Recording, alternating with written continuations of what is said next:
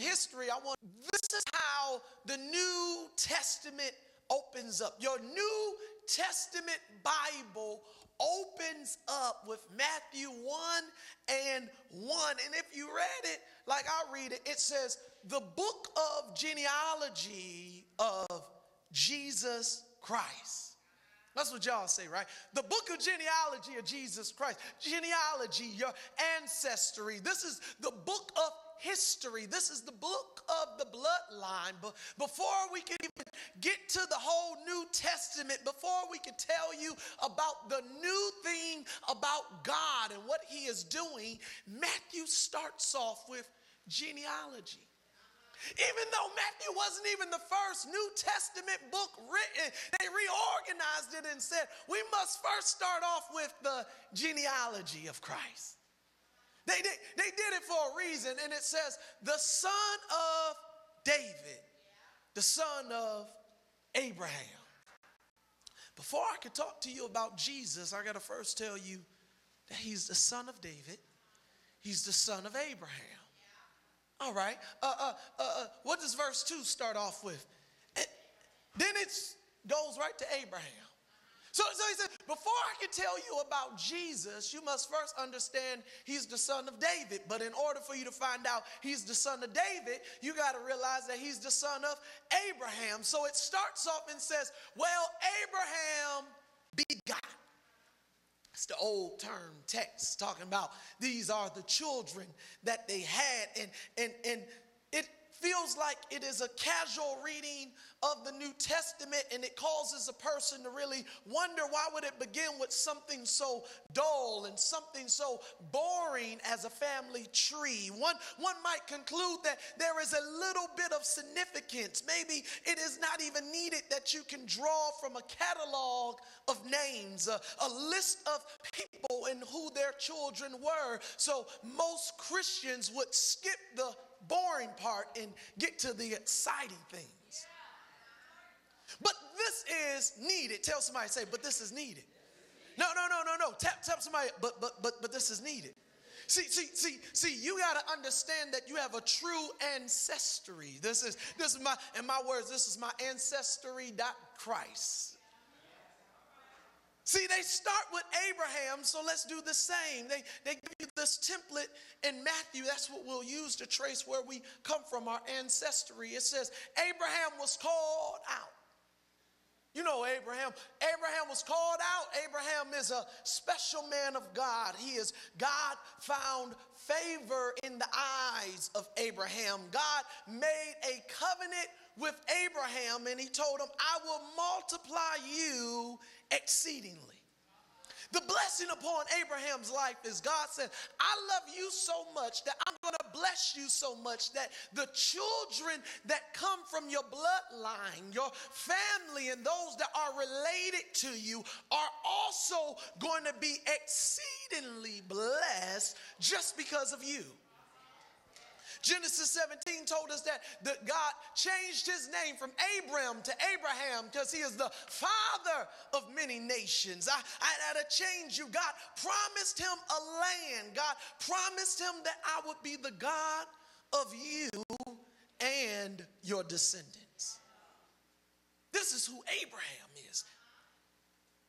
Abraham was special. His people was special. God made a covenant with Abraham. But even though I love me some New Testament, it starts off with Abraham, but there was a man that was before Abraham. There was a man that I know we all are related to. He is considered the first man. We call him Adam. Now, let me walk you through Adam.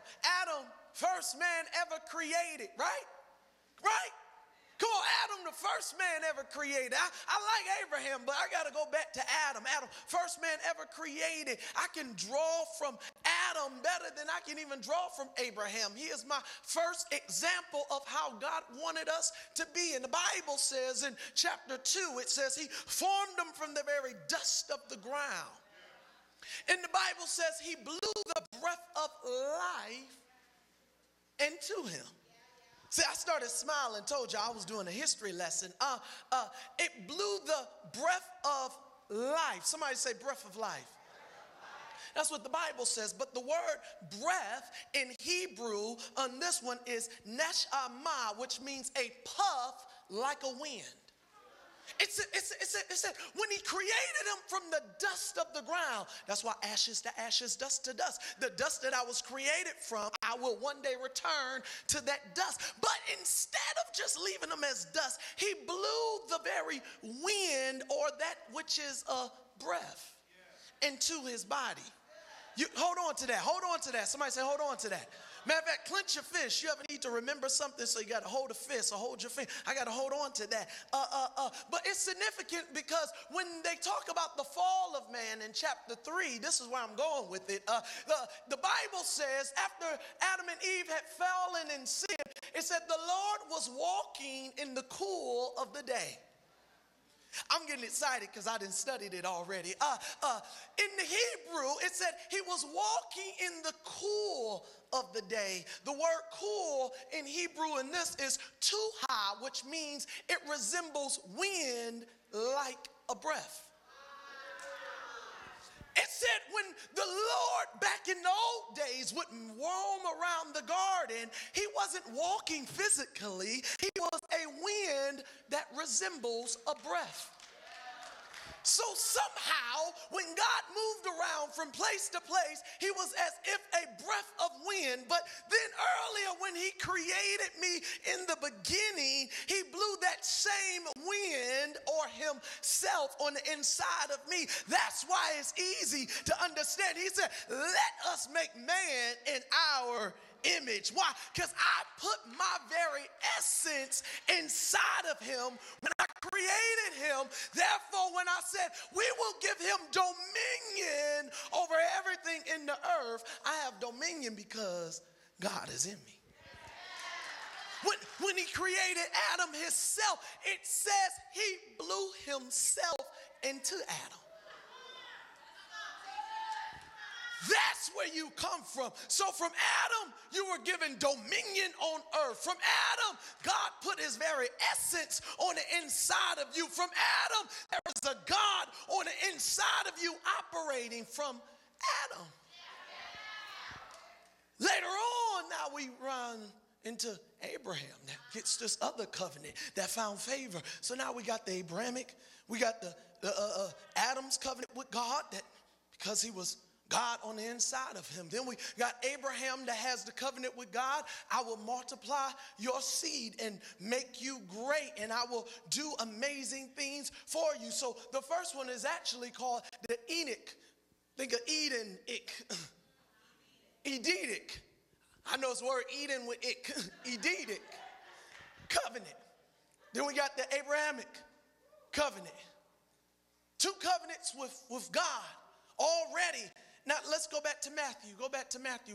It's a fun little history lesson. Back in Matthew, talking about where we came from, who is. The beginning of time, God put his essence inside of me. And it flowed for years all the way to my father Abraham, that had many sons, and many sons had father Abraham. And his family now was blessed, and everything that came from Abraham was now blessed. But in Matthew, go to 1 and 5. Go back to 5, because there was some more kids and more kids. But in 5 is another significant one. It says, and Salmon begot Boaz. Yeah. We like, oh, I see. Come on, lady. I thought I was going to get some help when we talking about Boaz. Why? Because when Boaz is found in the Bible, he restored the bloodline that was needed for his family. He linked us to a great man. Boaz had found favor with God, but Boaz had better yet found a good thing. Boaz found himself a wife, and whoever finds a wife finds a good thing. Boaz is the one that we like because he had favor from the Lord. And ladies, I know you like this. You're looking for a Boaz. Why? Because not only does he know who God is, but he got some money on his side.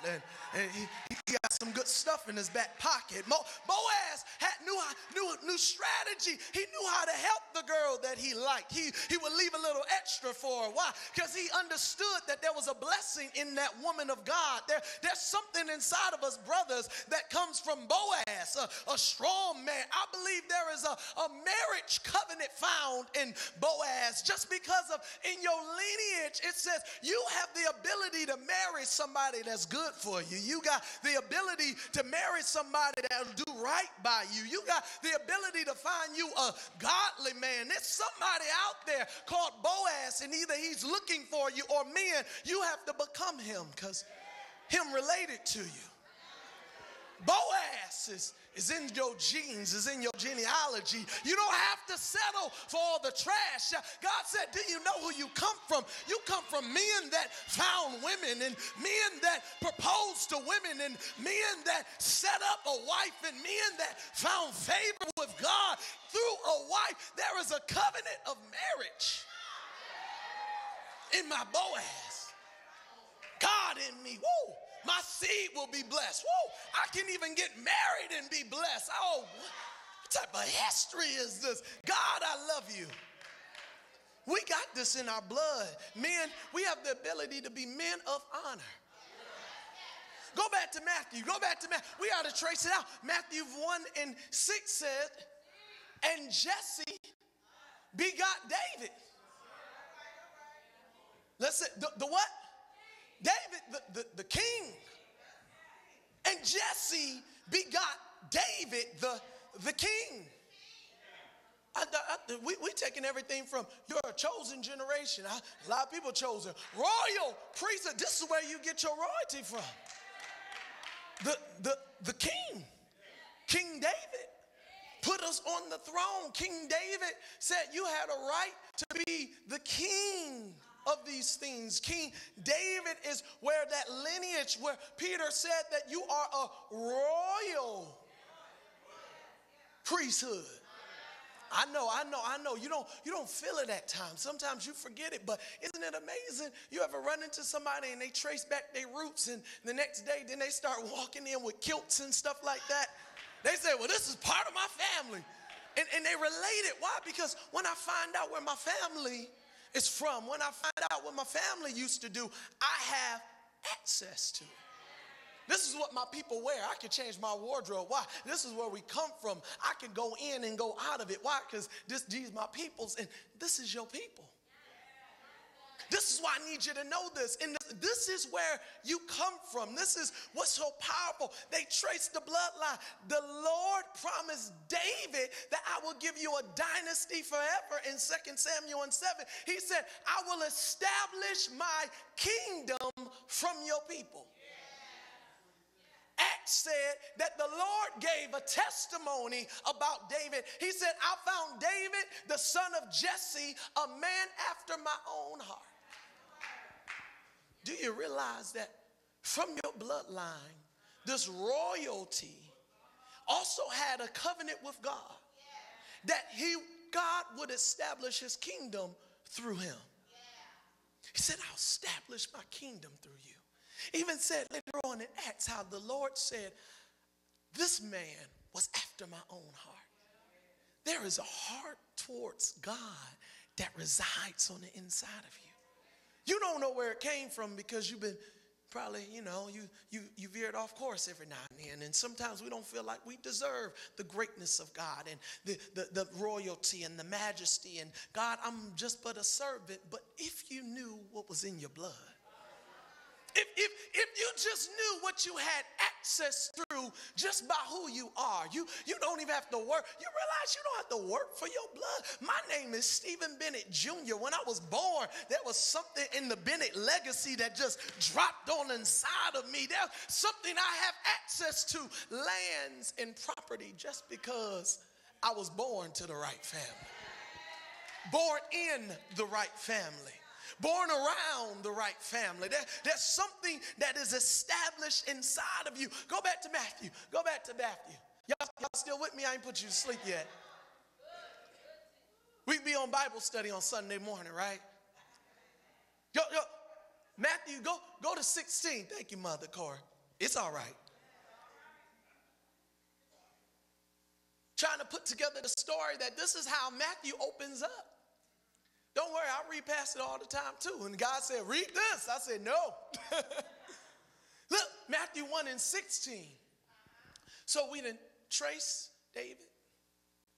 Abraham got to David. Boaz all up in there. And now it said 16. And Jacob begot Joseph, the husband of Mary, whom was born Jesus, who is called Christ. Now this is when the fun begins. I ain't even this is the best part right here. This is where my intellect overrides and I have an issue with the Bible. This is when smart people start to stand up and say, hold up. You just trace Adam to Abraham. I'm cool. Abraham to Boaz. I'm all right. You got David in there. Cool. Then you just got us all the way to Joseph, the husband of Mary. Hallelujah. So the bloodline is through Joseph. Is that right? Joseph, the husband of Mary. The kingship, the royalty is in Joseph, right? To be a king is through Joseph. The lineage runs through Joseph. But in December, y'all was telling me Mary had a virgin birth. Y'all remember that? Just a few months ago, you told me, oh, the Virgin Mary that knew no man birthed out Christ. But the bloodline is through Joseph. How do we get the blood? You had me, preacher. I traced that bloodline. I was with you. You told me all these exciting things. I was with you. But it stops off right here. Or if Mary got the virgin birth, no man then touched her and she got Jesus, born of the Holy Spirit, but the lineage that we need to relate him through is through his daddy Joseph, that which he has no blood. My issue is how? I said how? But anytime you ask God how, he'll show you scripture in the Bible. Try this one, John 1:12. I'll read it before you even get there. But it said, but as many received him, capital H, which means Jesus, to them he gave the right. Somebody say, I got a right. To become the children of God. To those that believe in his name. Just because you believe in God's name, now you have a right to be called his kids? That can't be right. Go on to 13. Do 13. He said, whom were born not of blood. He said, take your bloodline, whom were born not of blood, nor of the will of the flesh. I know it's not in your natural way you believe it to be. God is so inconvenient at times. He said, I'll take your bloodline and then still do something different with it. He said, I don't even care if it's not born of your blood, but it is not of the will of man, but God. Somebody say, but God. Ooh, no. Go to Romans 8. Romans 8:14. Romans 8:14. He was trying to tell me that I don't care about your bloodline anymore. You just trace me through blood to blood. Romans 8:14. Romans 8:14 said, for as many are led by the Spirit of God, these are the sons of God. When I'm led by the Spirit, I become the son of God.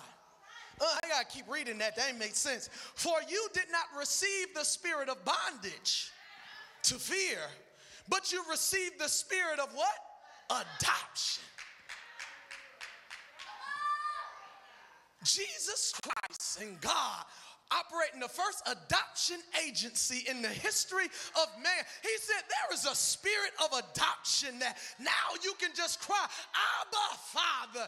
God can be your father. All you got to do is believe and be led by the Spirit of God. He said the Spirit himself will bear witness in your spirit, which means you don't need justification from nobody. There's not a preacher anywhere that says you have the right or not the right to become a son of God. He said, God said, I'll swear by myself that you can call me daddy for the rest of your life. Because if your spirit says God is your father, then there's not a man. What the word said, 17 said, and if we are children, then we are heirs and heirs of God, joint heirs with Christ. And if indeed we suffer with him. Do times ever get tough for you? If you suffer with God, do you realize the Bible says if indeed you suffer with him, you will also be what? Glorified. He said it's not in the blood, but it's covered by the blood. Woo. It ain't in my blood no more, but God covered it with the blood. When he sent Jesus, he said, I know there's a bloodline that traces from here to here. But after this point, there is a spirit called adoption, where if your spirit on the inside of you, which is godly put from the beginning, when it calls back to my name, you now become my son and daughter of Christ. You now bear witness in this thing. Y'all don't believe it yet. That's cool. That's cool.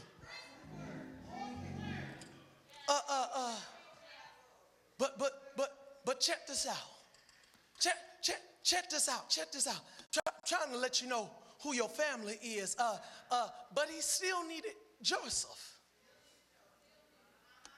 He used Joseph to get that bloodline, because he needed to make sure we understood that Christ was king.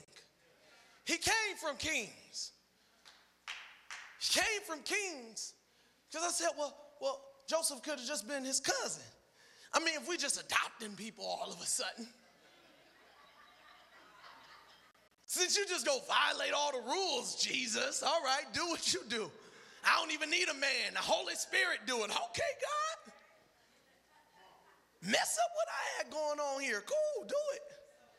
That's why, man, when you walk with this thing called Christ, that's why they said when you suffer with them, suffrage is not just the pains of the outside world. Suffering is you trying to walk and understand this crazy walk you got with God, saying, God, I don't see it. How about you just make it appear and I can walk better? And God said, no, baby, but you still getting warm. You doing well. You're like, God, can you just help me out? He said, keep your eyes closed and keep your mind stayed on me. Why? Because you're my son and my children know my voice, and a stranger they will not follow. How is it I know God's voice? Why? Because when I was in the belly, in the womb, that spirit, that wind, it was on the inside of me, reminding me.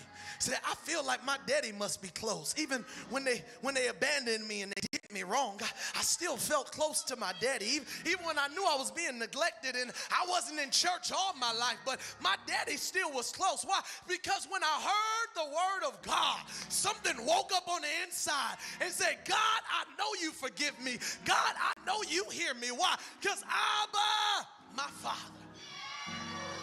Check this out. But get back to Joseph. Y'all getting happy for no reason. Hold on.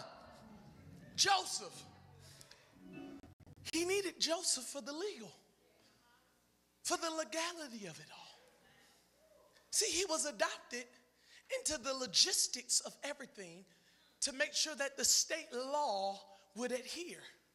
What I mean by that is legally, by being adopted by Joseph, now Jesus had a claim to everything that his dad had. When Joseph said, I will be this boy's father, now the lineage continue through the legalistic term of just adoption. When I adopt you, you are now my child. Blood is not needed. I got paperwork that proves this.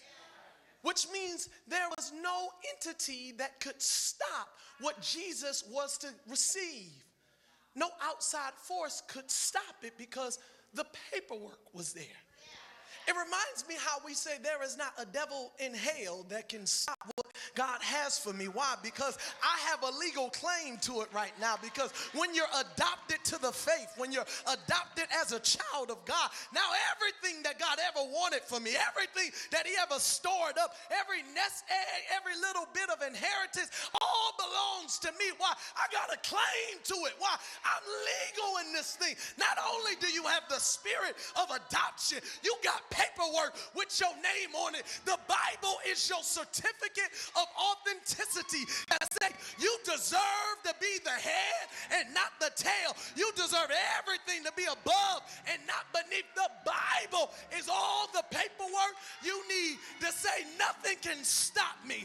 Nothing shouldn't be dried up. Come into my life. New job, show up. Why? Look at my paperwork. Promotion, show up. Look at my paperwork. You got family issues. Go back to your paperwork. My marriage on the rocks. Let me read. Oh, I got somebody that has the blessing of marriage. I got a Boaz in our system. This is a Boaz clause that say that we can restore every single issue that is messed up in my family. I don't even have to get divorced. My marriage will be blessed. My children will be blessed under the paperwork of Abraham. That's what my paperwork say. That's what my paperwork say. There's something on the inside of me that's agreeing with that paperwork. There's something that is brewing up that says there's nothing that can take it away from me.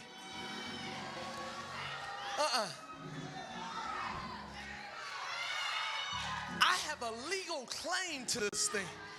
You better slap somebody and say, I got paperwork on this stuff. I got paperwork on this. It come in different languages and different translations too. It's called a study Bible. You better sit down and study it. I got paperwork that proves I deserve everything that God has for me.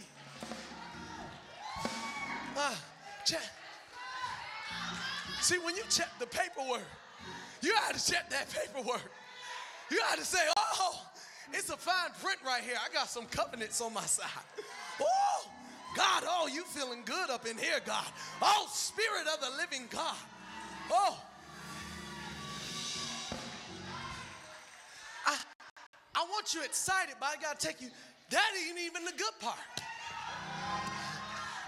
As the Bible tells us, you got to use your paperwork.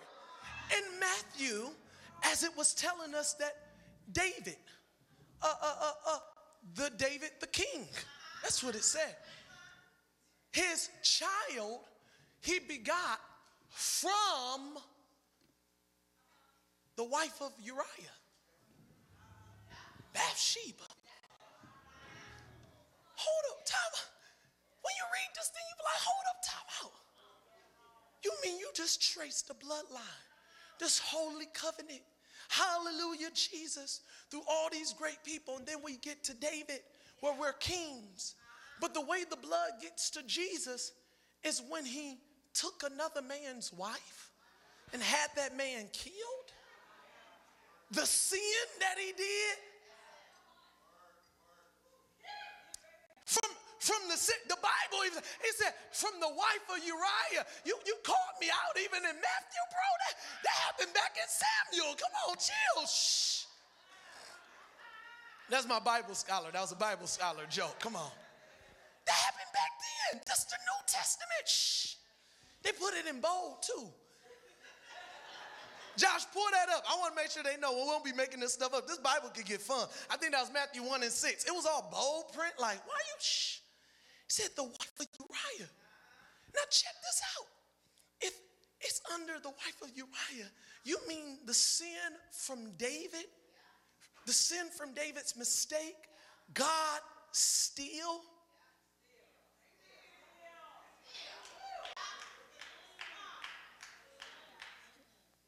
God steal? I gotta let that sit for somebody, because some of you can't get over some of your own mistakes, and you are always thinking about when you messed up and when you got it wrong. I know, but God still. No, but God still, not talking about this perfect, beautiful bloodline, and we trace it through a sin. God still honored his bloodline. God still blessed them. So God is not giving me an excuse to mess up, but he's telling me if there was just somebody here on today, if I just had at least two people that know what it feels like to mess up every now and then, is there anybody here that ever got it wrong? You went left when you were supposed to go right. Is there just one person that missed the mark just a little bit? God told you yes and you still said no, but even when you made your mistake, God is still the God of still. I will still honor your bloodline if you have the spirit of repentance. Why? Because it was covered by the blood, still through the sinfulness, still through the mess up, still through the times that he got it wrong. God honored him. You're part of the family of can't get right. You're part of the family of I did it too early and I did it too late. But there is a God that still, there's a God that still honors me. There's a God that still loves me in spite of. I thank God for my ancestry tree. Why? Because God said, not only did Abraham come and give me the promise of my seed, not only did Adam come to give me dominion over this world and put God himself on the inside of me, there was a Boaz that gave me the promise of marriage and happiness. There was a David, King Jesus. There was a David that gave me royalty and said, you can now have a heart towards God. There was a Joseph that gave me the spirit of adoption, that even when my bloodline is messed up, all I gotta do is believe supernaturally in my spirit that I am a child of the Most High. And if you can believe it, child of God, then God said, I will honor it. Then I got Jesus himself that is covering my sins. I think this feels like the way Paul put it. He said, who he predestined, that he also called, and who he called, he also justified, and who he justified. See, sometimes I ain't got to scream the scripture. See, if that Holy Ghost start moving on the inside of you, the scriptures start jumping out, reminding you of your past, and you start realizing maybe God called me to such a time like this. Maybe this is right where I'm supposed to be. Stop crying in your pity. Stop thinking that you done missed the mark and you done missed the train. God said, I'm still the God of still. Because who I predestined, I call. And if I called you, I will justify you. And if I justify you, I will glorify you. Paul said, what shall we say to all of these things? That if there be a God. Come on, child of God. Somebody stand to their feet right now. Say, if there be a God, that if I'm called, I'm justified. If I'm justified, I will be glorified. And what shall we say to these things? That if God, say if God, if God still, he'll still honor me. That if God be for me, that's what you got to get on the inside of you. Do you know who you come from? Do you know what's residing on the inside of you? The breath of God is on the inside of you. You can speak things out and they will become. You can talk it into existence. I don't say it because it's a story tale. I say it because I got paperwork that proves it. That if God be for me, there's not a devil in hell that can stop me. There's not a demonic attack that can change me. There's not somebody living on my street that can mess this up. There's not an outside force that can take it away from me. I got paperwork that says, if God be for me, who? Somebody say who? Somebody say who? Who can be against me? I got a claim to this thing. I got a claim to be blessed. Thanks for watching with us on today. I ask that you be a giver to the ministry of House of Prayer and Praise. We have different ways to give on the screen right now. You can text to give by texting HOPP give to the number 77977, or even on Cash App by using $HOPP Church. Our ministry has several different initiatives to be a blessing upon the community and upon others in this world, getting the gospel of Jesus Christ out and making sure we baptize them and we teach them about God. We have community feedings. We are definitely in the understanding and the ingredients that we are blessed to be a blessing. So I ask that you text your gift, you send your gift digitally, and you allow God to be a blessing to this ministry. I thank you as always, and you and your family stay blessed.